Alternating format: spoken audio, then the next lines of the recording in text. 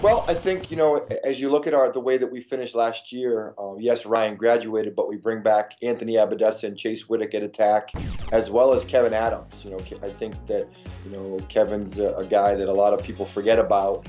Logged a lot of minutes for us, is a great extra man player for us. In essence, we bring back three starters on the attack, in the attack unit, and we've got a talented freshman in Sammy Cleveland who we like, who's had 2 goals against Delaware. We're excited to get Eric Foote back from injury.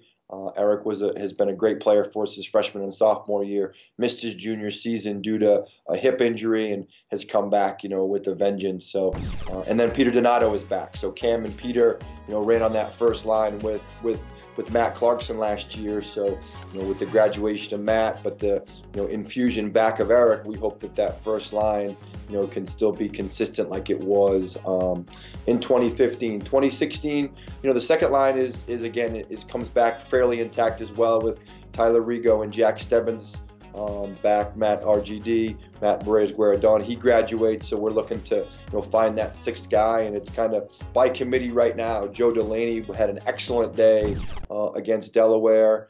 Jackson Lanning's been playing some good lacrosse, coming off of a couple different injuries this fall. We've got a couple young guys in Matt Donovan and Duncan Hoskinson that have proved to be valuable assets there. So we've got a lot of young guys that are going to fight for some time on the offensive side of the ball, besides just Anthony, who was the Rookie of the Year, and Cameron, who was our one of our Patriot League selections this year.